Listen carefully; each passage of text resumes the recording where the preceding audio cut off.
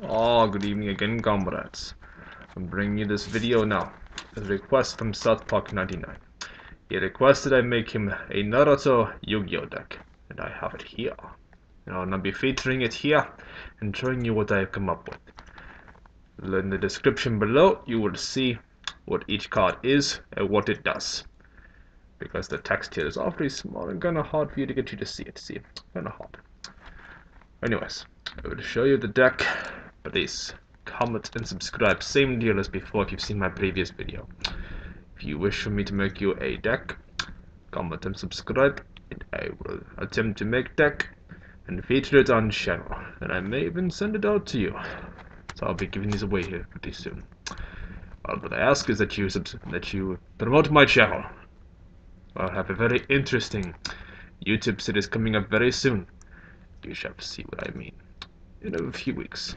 These videos take a very long time to make. Anyways, onwards, comrades. Alright. So, start this off with. I have two of these Pain's final attack orders. They destroy all mobs in the field. Also, we have Dojo's technique. Two of those. It is basically flips one card face down. One monster card face down. And we have here Jiraiya's protection. Two of them. They protect all your monsters for one turn. Next, we have here two of the third Hokage's judgement.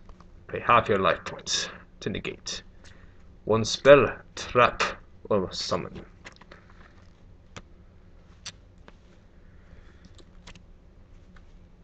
And we have here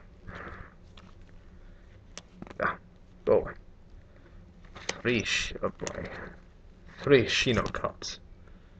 The effect of this card is negate one attack per turn. Yes, three of those. Otherwise known as the Bug Boy. I also have here two Temari cards. Yes, two of them. Effect is 6-star. The effect is return one card to the top of the owner's deck. Yes.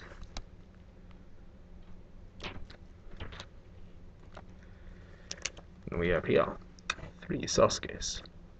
Three of them. The effect of Sasuke is that when he is destroyed by battle, he comes back to your side of the field next turn. Next, one of my personal favorite cards, we have here three Rock Lee. Effect of Rock Lee, when he is destroyed by battle, you can special summon a level 4 or lower monster from your deck. Very classical card here, the Reanimation Jutsu.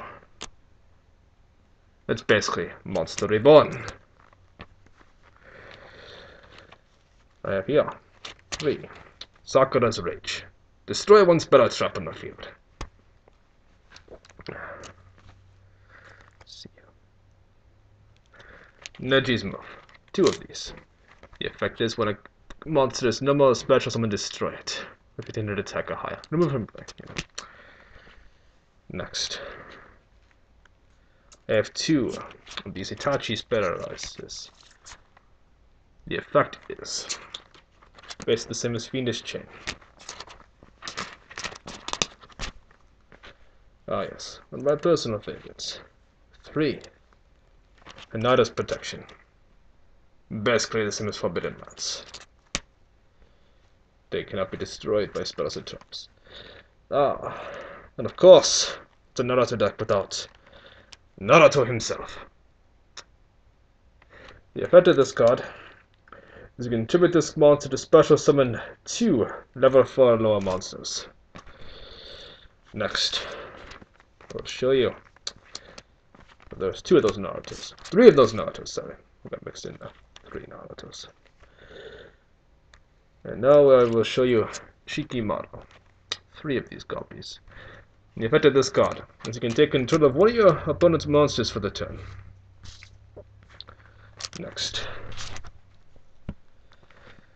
I believe 2 gaaras. Here's one of them. The effect of a gaara is that when he's summoned successfully, he can remove 1 monster on your opponent's side of the field from play. And now for the boss monster.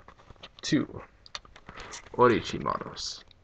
The effect of orochimaru is that he, once per turn, can special summon 1 monster from either graveyard to your side of the field. So yes, he is the most broken monster. And he can be special summoned by removing 1 monster from your graveyard from play. Anyways, this is the Naruto Yu-Gi-Oh deck. Please, tell me what you think of it, and if you'd like more videos, please subscribe and tell all your friends. Thank you for your time, comrades.